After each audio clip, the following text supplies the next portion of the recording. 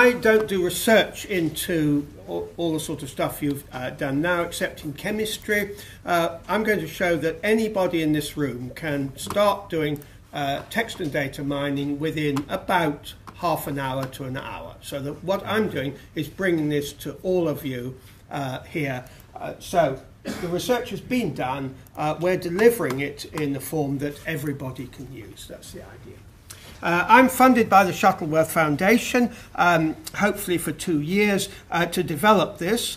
And our project, the ContentMine, is going to extract all the scientific facts from the literature on a daily basis. So about between 1,000 and 3,000 papers a day, which is trivial on my laptop. And the only problem we face is that the publishers will throw lawyers and lobbyists to try and stop us doing it. So it is purely a social, political, legal problem.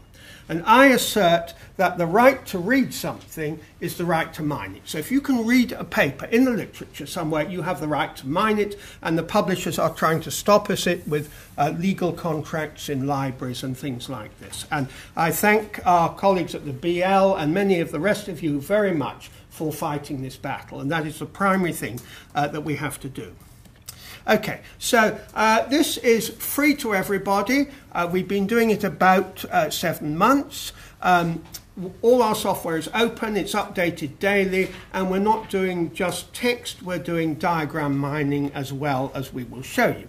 And we're running workshops so that you can come and learn how to do it. And Adam has offered that where's Adam? Adam has offered that we can do one for the BL early in the next year, and so forth. We're building it as a community, so the difficult bits are done by the bioscientists, the disease people, the astrophysicists, and so on.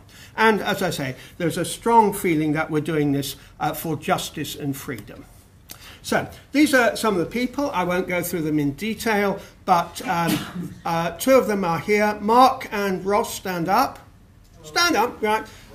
Mark from Cottage Labs and Ross from the University of Bath have been absolutely instrumental here, and we're very fortunate that Cottage Labs have built much of the infrastructure here, and we are sharing this infrastructure with other people. So we share it, for example, with the open access button and so on. If we build a communal infrastructure, everybody benefits. So we are not competing like so many people have to do in academia. We're actually building this as part of the community, and we want you to join us as part of the community. So there's no pride and competition within this.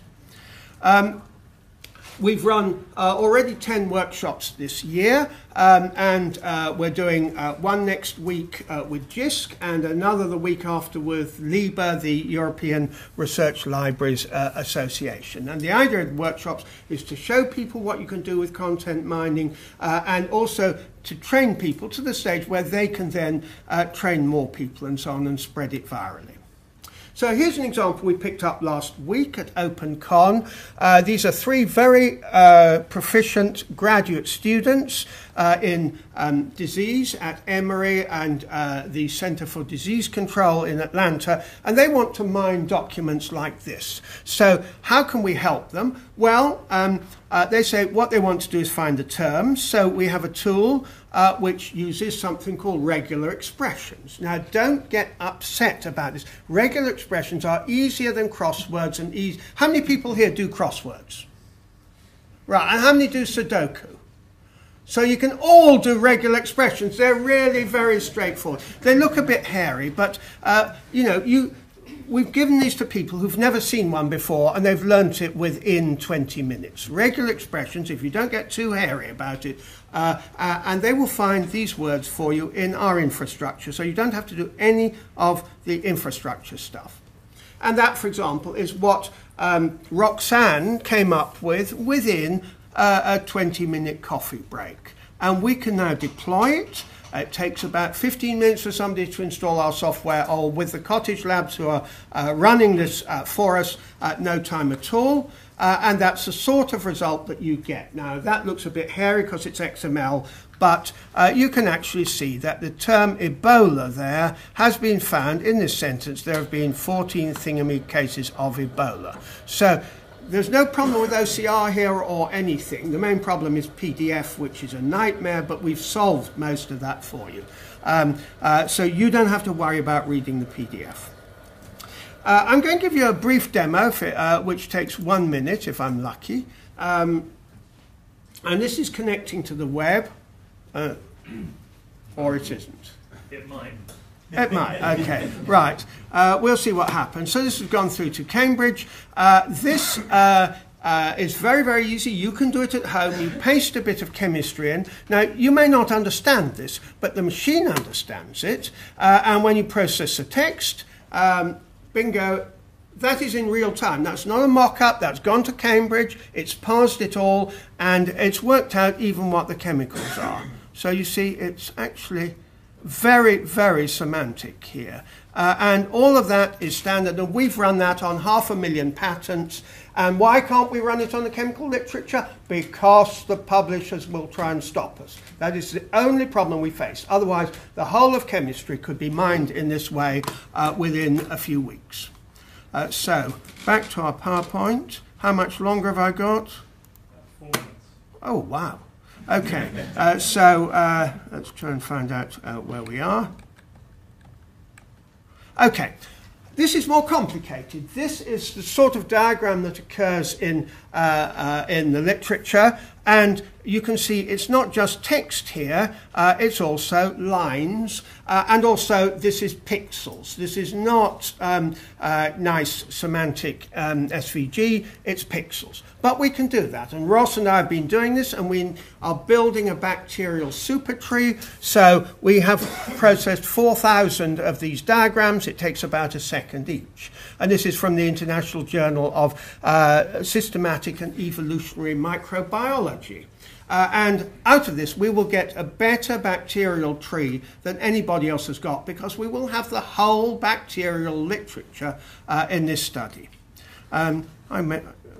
I've put it full. It's big enough, isn't it? Okay. Okay, so this is our pipeline here, and I think that's the last slide, isn't it? Yes. So what we do is we crawl the literature, so we have to crawl 1,000 or more papers a day, and that's standard technology, and we're working with people like Core and so on to solve that. We then have to scrape the papers. Publishers actually destroy information when they publish science. You know, many of them put serious problems in our way, and we have to scrape it from their websites and try and reconstruct what's there. But we've solved that, and Richard has got 20 volunteers who've written scrapers for all, you know, the whole spectrum of journals. So that's what volunteers will do for you. This is based on volunteers, and that can spread very quickly, like OpenStreetMap or whomever. Then we have to extract it, and my tool is called Amy, and we've got 6 projects using Amy: astrophysics, chemistry, phytochemistry, microbiology, disease, and so on. And so if you have it's not limited to science, by the way. You can do anything which you've got either text or diagrams, and where the ideas are simple. We are collaborating with a wonderful group called Open Access Button, and we are also going to put all our facts into Wikidata. So this will become the primary repository of high-quality extracted facts from the literature. And we use facts because facts are not copyrightable, and therefore, even if we are sued, we won't be found guilty.